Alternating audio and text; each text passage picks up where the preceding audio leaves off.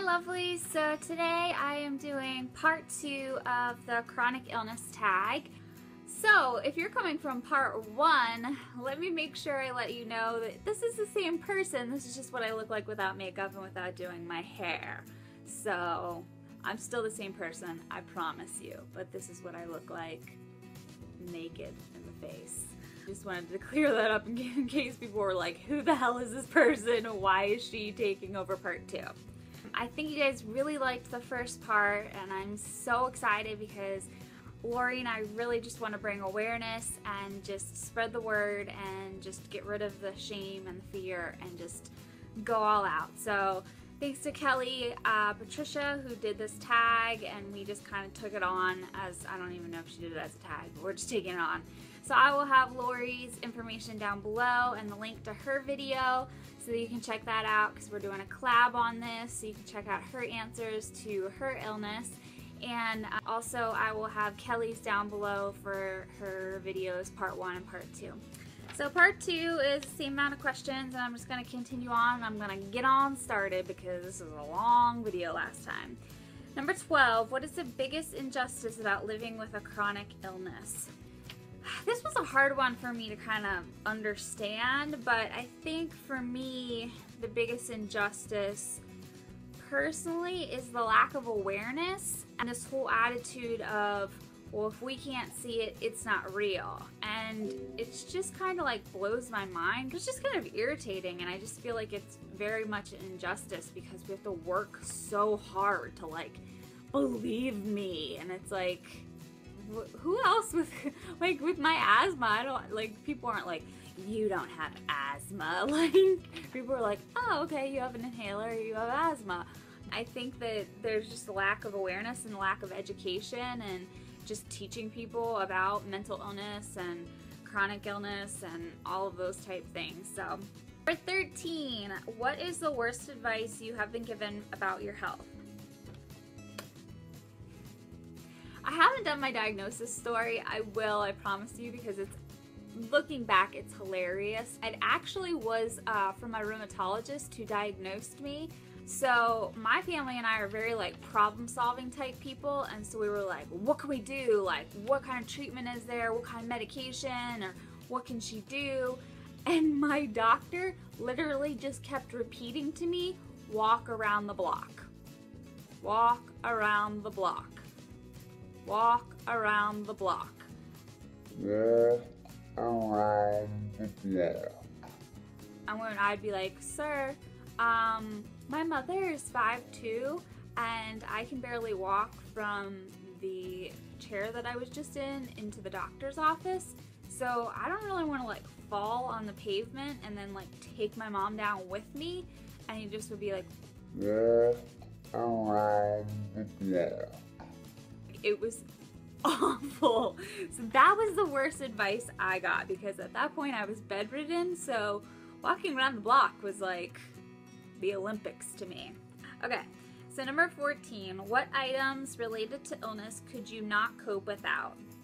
I mean, the easiest answer would be like my medications, especially for my depression and my anxiety, because that's kind of like life or death. And with my pain medication, I think that I don't know if I'd be able to tolerate all of that, but going in a different direction that's just kind of like, I really want these things, I would say just my whole like setup, like my bed and my TV and things that keep me occupied, and my dog especially, just like my iPad, my iPhone, FaceTime, being able to talk to my friends. When I'm in Florida, my life group FaceTimes me into groups so I can be like a part of that, and that's just a huge part of my life. So I wouldn't like not be able to deal with my illness, but I don't know, who knows, maybe not, especially with my anxiety and depression, might get to a point where I was suicidal. So that's a very real aspect of being chronically ill, is dealing with hope, loss of hope. Number 15, can you remember being pain-free? I actually can, and I don't know if that's a blessing or a curse. I can definitely remember being pain-free because I lived most of my life being pain-free, so I consider myself blessed because a lot of my friends that I've hooked up with and met have been sick for so much longer than me and into their childhood or longer. But emotionally, I cannot remember a time that I wasn't in pain. So as far back as being, well, as far back as you can remember, but I know as far back as being a baby, my mom knows that I was just really always uncomfortable and upset and just not in a great state of mind. I don't like to think about it because I so took it for granted. Like, I just want to go back and be like, you wake up and you don't have pain. Like don't go out and drink and or like do stupid things. Like, just like enjoy it and like actually be thankful that you can just do these simple things. Okay, number 16. Do you know anyone in real life who shares your condition? I was actually really surprised reading this and then thinking about it, because I just immediately was like, yeah, of course I do. I have tons of sick friends. Sorry, I call you sick friends. But I actually don't know anyone in my real life that I know face to face that is actually diagnosed with fibro. And I was really surprised by that. Like, and then I was kind of sad because it would be so cool to actually be able to get together with someone and be like, oh man, this sucks and this is hurting today and this is hurting, and like just know. But I have tons of people online and people I've met through YouTube that have fibro, and so I that is part of my real life, so I count that as a blessing, and that's been really freaking awesome. So it's not completely heartbreaking because I do have other people that I can talk to. That a lot of people along the spectrum of chronic pain can relate to each other, whether it's a different illness like Laurie has with Addison's, and she can relate to me with having fibro, even though they're two completely different diseases. So number 17, one symptom you would love not to have. This is an easy one for me, and it's an easy one for you if you've watched my channel for a really long time. Fatigue is my nemesis. I absolutely hate it. I will take pain over fatigue any freaking day. Fatigue drives me absolutely nuts. It's like an itch that you can't scratch. I can't sleep. I can't talk to people. I can't watch TV. I can't rest. I'm so uncomfortable. I try to eat. Nothing satiates my fatigue, and it drives me nutty, and it really gets to me. But in just being so freaking exhausted and not being able to sleep, that's really frustrating, and it's probably the only thing that gets me really crabby. That's my number one. I know that's really shocking because I think most other people would say pain that have fibro, but and I have really awful pain. I have the severe spectrum of pain, but I would take pain over fatigue because I don't know, there's just something about it that I just wish it was a person. I could just punch it in the face. Sorry, I just got really graphic there. Call myself. Whew. Number 18, nice things said to you and something negative said to you about being sick. The biggest number one nicest thing you can say to me is that you're praying for me. That's like my number one nicest comment that I get, and that I'm just like, oh, thank you so much. And like just saying thank you, I just feel like when I comment back to you guys isn't even enough, because I just want to be able to like tell you how much that honestly means to me, because it means the world to me. I've gotten so many nice things that it was actually really hard to think of a negative thing that somebody said to me. I haven't gotten actually anything on YouTube, which was really shocking, because that's actually why I put off doing this for such a long time. It's because I thought I would get negative remarks. But probably the one thing, and this is just kind of a coping mechanism of my dad, is that we use humor a lot, but he kind of takes it a little too far sometimes, and he says, oh, get over yourself. That's what he says. Like, I'll say I'm like really in a lot of pain and I've been throwing up, and my dad will be like, oh, get over yourself. And we laugh sometimes, but sometimes it feels dismissive, and just, I guess that would be a negative remark. But at the same time, people that are close to you will cope in different ways, and my dad doesn't cope well with his little girl having something that he can't fix. So I think it's very hard for him to hear that I'm in distress, and so he'll say things like that, just to kind of like lighten the mood and not have to deal with it. But I'm very blessed and lucky in that way that I don't have, I choose not to surround myself with negative people. So the people in my life right now are very, I just can't say enough about them. They're just absolutely amazing. So if you become negative in my life, you're not going to be part of my life anymore. And that was part of my recovery, and my recovery from codependency is I just don't allow that in my life anymore. So yeah, so I actually am pretty lucky in that way. But I think, I don't even know if it's something negative said to you about being sick, but I've never had someone directly say something like it's not real or you're faking it or something like that, that I've had other friends tell me that they've had that experience. I haven't had that experience, so, but I also hid being ill for a really long time, so that's probably part of it. Just guessing. 19. Is your family supportive or ignorant to your suffering? I would say half and half. I have an extremely supportive family, and on a day-to-day basis, my mom is my absolute best friend. She's the most amazing caregiver, and I can talk to her about anything that's going on with me or stressing me out or anything like that. And my dad's the same way if I'm really ill. And if it comes down to it where it's a crisis situation, for instance, when I was hospitalized 2 years ago, my family steps up. But there are people in my family that choose to not really know what I deal with or what fibro is or anything like that. But again, I'm not making excuses or anything, but people cope in different ways, and if I needed that from them, I would ask that, and I would be more pervasive about it in their lives, but it's just not something I need. Number 20, describe the feeling after walking up or down stairs. I would say terrifying. I actually am so lucky because my parents are retiring type age, so I live both of the houses that we have, the house that my parents have in Florida and the house here in North Carolina, we don't have stairs. They're one story because my parents are retired and they know that it's going to be hard for them to get up and down stairs, which works out perfectly for me.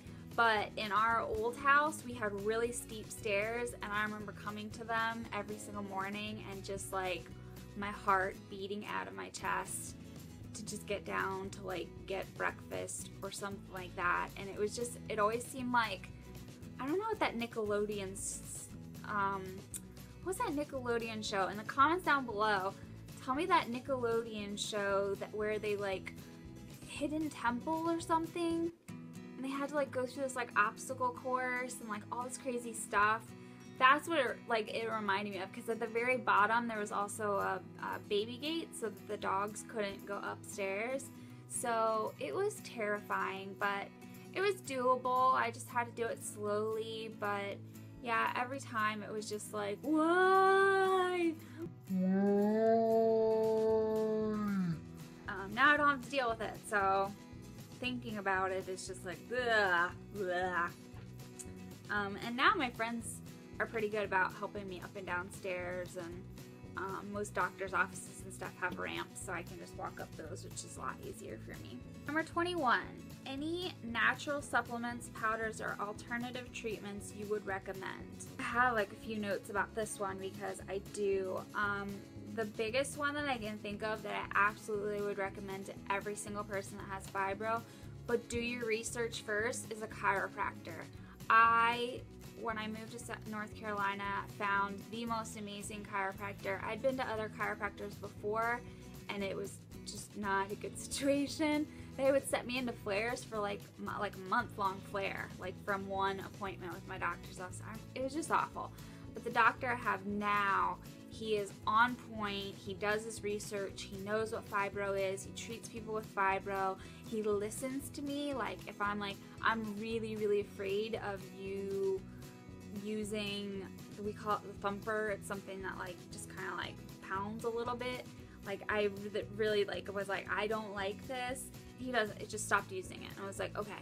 And he would use new interesting things on me, like taping, just really cool things like that. So he's just amazing. And I saw him twice a week for, I don't know, over a year. And he really, really, really helped my body a lot. I'm like a huge advocate for when you get diagnosed with something like this, get everything else in your body on point. Like I got my asthma under control. I got my chiropractor so that like my neck and back problems that I already had were getting fixed, and my headaches and all that kind of stuff, so that I could just deal with fibro, which is like kind of a ridiculous statement, like just fibro, but you know what I'm saying. For me at least, and I think that they're finding this for other people with fibro, natural holistic type stuff actually works really well for me. Like melatonin works great for me. I could take like 18 Ambien. I never have. I'm just like totally exaggerating there. But I could take a bunch of Ambien and like I would be up all night. But if I take like a couple of melatonin, drink some sleepy time tea, I would be much more relaxed and in a sleepy state than if I took any sort of narcotic or sleeping medication or anything like that. I'm also a big advocate for trying everything you can before you try something that could possibly be addictive or a narcotic. I think that it's worth a try. Just try it with your doctor's advice and talk to them about it and try things, and they may not work and you'll have to use something that's a narcotic, but I don't think you should jump right to that. I think you should slowly ease into that and try other things before you get into that situation, because once you get into that situation, it's more complicated. Favorite things are chamomile tea, sleepy time tea, and melatonin. Those three things are like, I'll take that over any kind of hardcore medication or anything like that. I love those things. If I'm upset, my stomach's upset, chamomile tea is just amazing. So, number 22, what is the biggest thing you would like people to know about your illness? This is a huge question. I could do an entire video on this. My biggest thing, and this really irritates me, is that it's chronic. And there is no cure. I'll see all these YouTube videos like cure for fibro, and I'm like, what research do you have behind that? Like, what doctor have you been talking to? Because there is no cure yet. When there's a cure, people will hear about it, and then there won't be fibro anymore. I want people to spread the word. I want people to know that what fibro is. I cannot tell you how many people don't know what it is. I think people by now should know what fibro is just as much as they know what asthma is. It's so widespread, and I think that people should talk about it and spread the word and ask. That's one huge thing that a lot of people that I really respect about people is if they don't know what fibro is, and I say, oh, I have fibromyalgia, and they say, what is that? A lot of people shy away from that because they don't want people like, oh, I'm ignorant, I don't know what that is. No, if you don't know what it is, ask. That's really important. And let me explain what it is so that you can spread awareness, and the next person you do meet, you can say, oh, I know what that is. I know someone that has that. I'm really sorry. And so that question is always something that I take great care of answering. This is something that has a range. That's a huge thing that people don't understand. There's mild fibromyalgia and there's severe fibromyalgia. Yeah, your aunts, uncles, sisters, brothers, cousins, husband may have fibro and they work full time. Why don't you? Because I have severe fibromyalgia. So that person probably has mild. That's another thing. And it's all understanding again. And I think it's huge that people with fibro need to research and they need to keep on top of things, and they need to understand their illness so that when they are talking to people, they aren't ignorant as well, because you can get in a state where you don't want to know what's going on with it and how bad it really is. And I'm always gonna go back to not feeling great. It's not this big shocking thing where one day I'm feeling great and I'm hanging out and the next day I can't, and you can't be surprised by that. That's just how it works, and you can't get your hopes up that like, oh, maybe this time it's not gonna last, and it's not. There's no cure. I hope one day there is going to be, and I think the more awareness that we spread and the more compassion and understanding we have for one another, the more research is going to get done, and there will be a cure, and then that would be amazing. That's all I can say about that, is that would be freaking amazing. It has to start somewhere. Definitely check out part 2 of Laurie's questions that she answered. I'm also going to link Jen's answers to part 1. She did such a freaking awesome job. I tagged her and she did it, and she did such an amazing job, and I really loved her video. So go and check out Laurie's video after this, and then go check out Jen's part 1. I would love for you guys to do this tag. If you do it, please leave a comment letting me know that you've done it, and I will add you to the list of people to check out in the little down bar, because I would love to just keep on spreading this and keep tagging as many people as you can, no matter what chronic illness it is, if it's migraines or headaches or, I don't know, bunions, like just whatever it is, keep spreading it. And well, that sounds awful. Don't keep spreading bunions, but keep spreading the word and awareness. And I hope you guys really enjoyed this video. I hope that you're having a pain-free, stress-free day. I'm sending out XOOs, and as always, I will talk to you guys tomorrow. Bye!